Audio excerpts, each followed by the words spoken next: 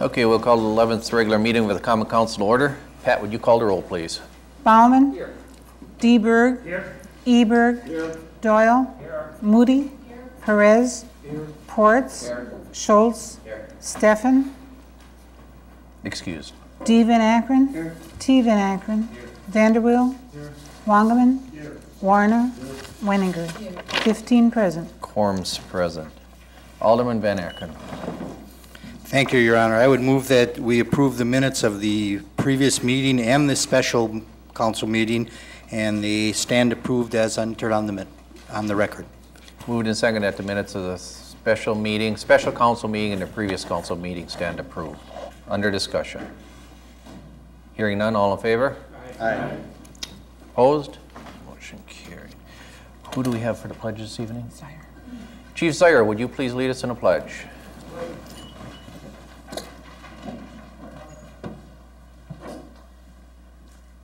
To the flag of the United States of America and to the republic for which it stands, one nation, under God, indivisible, with liberty and justice for all.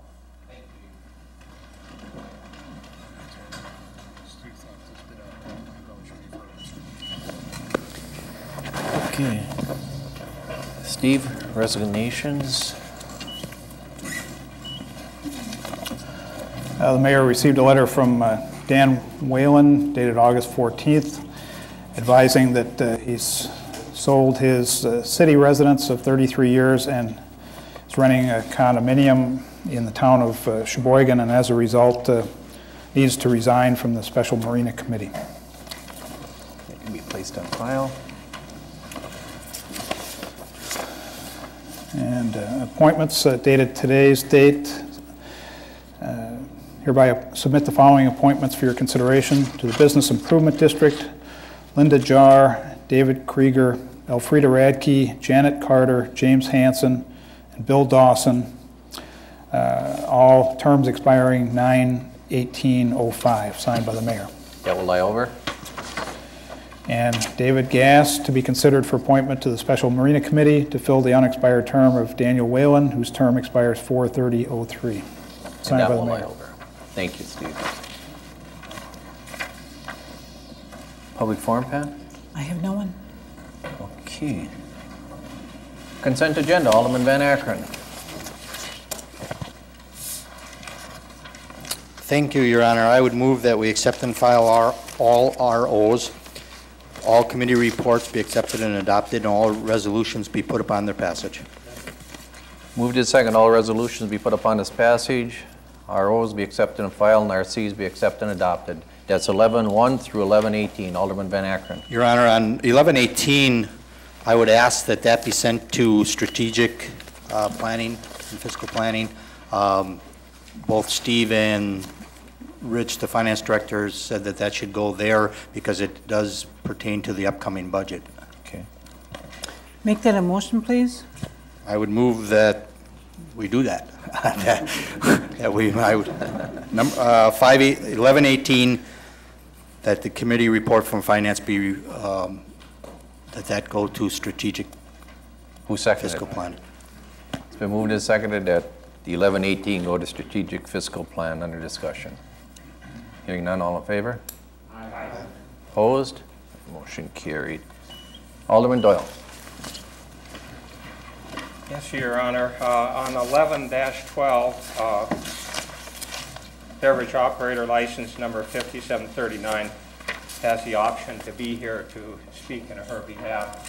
Amy Dickboss, but I don't believe she's here, so it just remains in the consent agenda. Okay, thank you, sir. Hearing no other discussion on everything from 11-1 through 11-17, Pat, would you call the roll, please? Deberg. Eberg. Aye. Doyle. Aye. Moody. Perez. Aye. Ports. Aye. Schultz. Aye. D. Van Akron. Aye. T. Van Akron. Aye. Vanderweel. Aye. Wangerman. Aye. Warner. Aye. Wenninger. Aye. Bauman. Aye. 15 ayes. Motion carried. 11-19 and 11-20 to be referred. 11-21 will lie over to 10-702. 1122 through 1131 to be referred. And on 1128 and 1129, instead of going to finance, like those to go to strategic fiscal plan. Reason being is, and I need Rich to speak on this also, the handouts that were given to you a couple meetings ago, council budget policy handouts, we received 9 of them. There's 6 that we did not receive yet. This is very important that we get these back in and marked. This is telling us what you will accept and what you will not accept in a budget.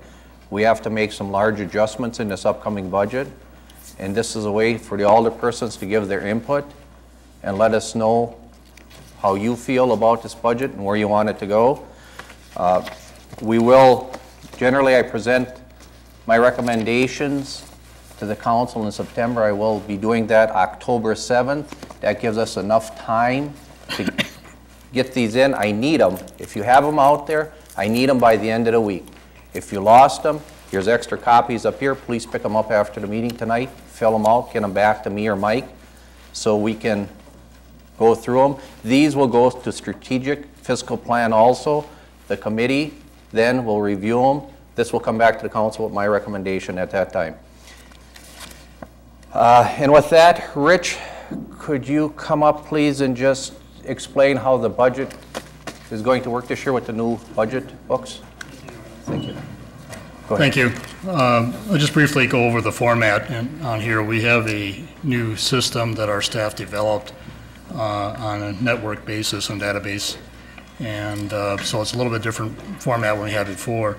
In the inside cover, when you first open it, I placed an index, and this is shows the order in which the budget is presented by fund, and you can go through there to look for the individual funds. Now, most of the departments, operating departments, are in the general fund, and within that first section. But if you have any problems going through this format at any time, please call me if you're looking for information, whatever. I'll go over it briefly here this evening. The first document after the blue front cover blue page there is analysis of the budget as my communication to the council. And just one thing I want to indicate on here, that this is a comparison to the original budget approved by the council last November. There is, after that, there is a report of officer that lists all the numbers involved in here, and that is compares to the amended budget as of the middle of this year. And the statute requires us to compare to amended budget when we present it to the council, but the council's policy on the budget that they previously passed was to the original budget. And that's why my analysis is back to the original budget. So there's a little bit of variance in there. If you have trouble following that, again, please just give me a call. One of the things I wanted to point out in the general fund, as we have in the past years, we've allowed the departments to submit additional requests that are basically memos or notations that are beyond the council's limits, but they're allowed to communicate their needs through this process. So you'll see some of those in here on the side. It'll say an underlined additional request. Those are basically standby requests if they can be funded, but they are not included in the departmental's total budget or in the totals that are submitted by the fund. At the back of the report, there is a listing of capital outlay by departmental priorities of their requests. And as you recall, this last year, in order to be able to fund our shortage or shortfall that we had, and with the increase in health insurance, that we took capital outlay out of the budget as we passed it. And so in order to get that in, of course, it's putting more pressure on the whole budget process. But this shows the priorities of the departments, of their needs. And then also there is the Listed also, in the very back is the additional requests, and they're also by the departmental priorities for what they need for their departments. So I don't know if there's any quick questions I can answer right now. I know it's a lot of data, and if you get a chance to look at it, you know, as I said, feel free to contact me if you have any questions. But as the mayor said, it's very important if you can get the surveys, because this will be referred to the strategic and then during the next month. And also, I did indicate on the analysis there that they'll be coming back to council September 16th, and I think now we're looking at the next council meeting so the mayor and the strategic committee can coordinate their recommendations to the council in one. So I don't know if the mayor wants to indicate any more on that. Correct. Okay. Thank you, Rich. All right. Questions? Thank you. Thank you. Okay, moving along. 1132 by Alderman Schultz, authorizing retaining outside legal counsel in the matter of Anthony William Rozak versus Kevin Greenwald. Alderman Schultz. Thank you, Your Honor. I need to ask for suspension. It's been moved and second for suspension. Are there any objections? Alderman Van Akkeren. I just will object and vote no. The reason for the suspension, Your Honor, is we need to go to the outside for legal counsel in this matter, and it needs to be done soon or expeditiously. It's the reason for suspension. Okay. You want to make a motion, please? Put us a passage. I thought I did. Oh, that's right. We need a vote. We need a motion to suspend. Okay. All in favor of the suspension? Aye. Opposed? No. Roll call.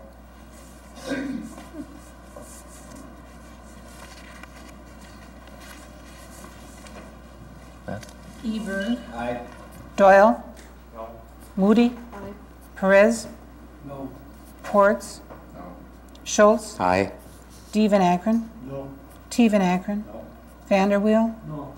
Wangerman. No. Warner. Wenninger. Bauman. Berg. 5 ayes, 10 noes. Motion failed. Okay. It will just lie Lie over over. then?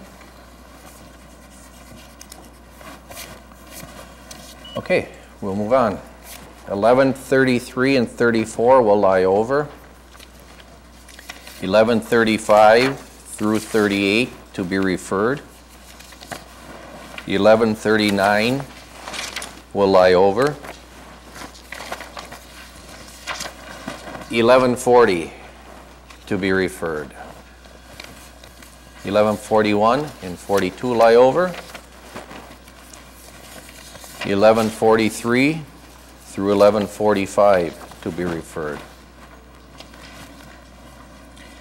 Matters laid over. 1046, RC by Public Protection and Safety recommending filing documents, submitting a communication from the Sheboygan County Administrative Coordinator requesting 30-minute parking regulations along the north side of New York Avenue between North 5th and St. Clements Driveway and passing the attached ordinance. Alderman Warner. Thank you, Your Honor. Make a motion, we accept and file the report of committee and pass the attached ordinance. Moved and second, we accept and adopt the RC and pass the ordinance. Under discussion. Under discussion, Your Honor, this will limit parking on the north side of New York Avenue from the corner of North 5th Street to 150 feet west. It will allow 30-minute parking in this area to provide access to the county administration building for taxpayers and those with short-term business. And this is at the request of the county's administrator, Adam Payne. Unfortunately, unlike private businesses, the county has been allowed to expand in this area without providing adequate parking, and we try to address their concerns at every opportunity we get. Thank you. There's no other discussion. Pat, would you call the roll, please? Doyle. Moody. Perez. Ports. Schultz. D. Van Akkeren. T. Van Akkeren. Vanderweel. Wangerman. Warner. Wenninger. Bauman. D. Berg. E. Berg. 15 ayes. Motion carried. 1146, RC by Public Protection and Safety, recommending entering into a contract for purchase of a fire department minivan. Alderman Warner. Thank you, Your Honor. I make a motion we accept and file the RC and pass the resolution. Been moved and seconded to accept and adopt the RC and pass the resolution. Under discussion. Hearing none, would you call the roll, please? Moody. Perez. Ports. Schultz. D. Van Akkeren. T. Van Akkeren. Vanderweel. Wangerman. Warner. Wenninger. Bauman. D. Berg. E. Berg. Doyle. 15 ayes. Motion carried. 1148 will go to Plan Commission. 1149, a resolution by Alderman Ports and Berg accepting a petition for direct annexation of property located at the southeast corner of Sunnyside Avenue and South 13th Street. Alderman Ports. Thank you, Your Honor. I make a motion that the resolution be adopted. Moved and seconded, a resolution be put upon its passage. Under discussion. Hearing none, all in favor? Aye. Opposed? Motion carried. 1150 will go to Plan Commission. Alderman Bauman. We have Steve, excuse me. 1151. I'm sorry. 1151, Steve. 1151 is an RO by the Economic Development Manager advising that the Joint Review Board for the ER TID number 1 met and approved the proposal to remediate environmental pollution and passed Resolution 271-0102 as amended, creating ER TID number 1. Thank you. It's accepted and placed in file. Pardon? Accepted and placed in file. Okay, that can be accepted and placed on file. Okay. Alderman Bauman. Okay, thank you, Your Honor. This evening, I've been asked to speak about the final concert, which is the Mayor's Twilight Concert Series. This was sponsored by the City of Sheboygan and Charter Communications. It's a special music extravaganza because of the fact that being the final concert, it is Friday, this coming Friday, September 6th, at Fountain Park. We will have 3 different bands playing there that evening. From 5 o'clock to 6:15, it'll be the Carl Locke Orchestra. From 6:45 till 8 o'clock will be the Dangets. From 8:30 to 9:45, Big Cedar. There will also be food and beverages available, which would be offered by the Mayor's Special International Committee, along with the Subami Goodwill Student Exchange Program. The food and beverages will be available for purchase at 4:45 p.m. until close. And of course, the beverages will be soft drinks and coffee. The fare, the food, in other words, which will be available will be Sloppy Joe sandwiches. Along with that will be a dill pickle and potato chips, more or less a plate lunch. They'll also be offered homemade desserts. So needless to say, there'll be plenty of good food available. And we'll have enough for up to 300 people. So we're hoping for more than that, but we have enough food for 300 people. Thank you. Mayor, do you have anything to add to that? No, did a good job. Thank you. Before we go into closed session, a couple things I do want to say just briefly, and then we'll get into closed session. City of Sheboygan Day of Remembrance, September 11th, 7 o'clock, Fountain Park, 7 p.m. Hopefully everyone can be there. I see most of you have your ribbons on. We made 650 ribbons, over 650 ribbons for all employees in the City of Sheboygan. That evening, Jerry Bader from WHBL will be Master of Ceremonies. We will have the Sheboygan Press there. They will be donating a plaque and a tree. There will be speakers. One of them will be our chief, our fire chief, our police chief, VFW, honor guards. There will be a candlelight vigil. There will be singers from North High with us, so it should be a night that everyone, if you can, please attend. 7 p.m. again, September 11th at Fountain Park. The other thing is, I was going to say Alderman Lightpam. Used to be Alderman Lightpam. Representative Lightpam called me today. He talked to Rich Chandler, and Rich, you know him, I believe, from Department of Revenue. And this is going to go hand in hand with our closed session. Department of Revenue is looking at what they can do for some special legislation for us to extend our TID 6, or TIF down here at Lakefront. They will have an answer for us tomorrow or suggestions. If we can or can't, they will contact us and call back. I told them to call Rich and let him know. Otherwise, it will have to go through the regular budget process starting in January. But they are looking at different avenues we can take to speed this up. So he asked me if I would mention that to the council this evening, where we're at that. With that, Alderman Van Akkeren. Thank you, Your Honor. I would move that we go into convene in closed session under the exemption provided in Section 19.851E of the Wisconsin statutes for the purpose of discussing and possible approval of agreement relative to the lease of city lands and for the purpose of deliberating the purchase of public properties or competitive and bargaining reasons require a closed session. Moved and seconded, we go into closed session under discussion. Hearing none, Pat, would you call the roll, please? Can I change that a little bit? You sure may. The closed session was supposed to end at the lease of city lands. It's the third line. Okay. It was a repeat from the last closed session, and some of it was inadvertently added. So it's not deliberating the purchasing of public lands. Okay. With that, Perez? Aye. Ports? Aye. Schultz? Aye. D. Van Akkeren? Aye. T. Van Akkeren? Aye. Vanderweel? Aye. Wangerman? Aye. Warner? Aye. Wenninger? Aye.